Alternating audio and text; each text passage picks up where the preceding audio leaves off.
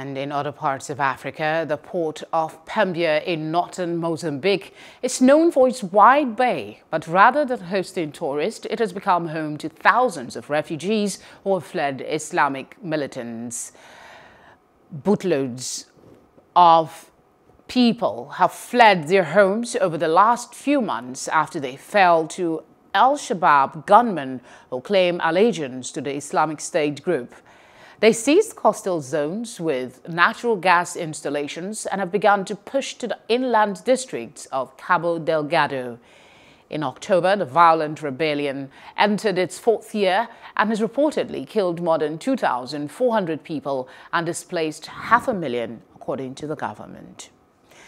Hello, hope you enjoyed the news. Please do subscribe to our YouTube channel and don't forget to hit the notification button so you get notified about fresh news updates.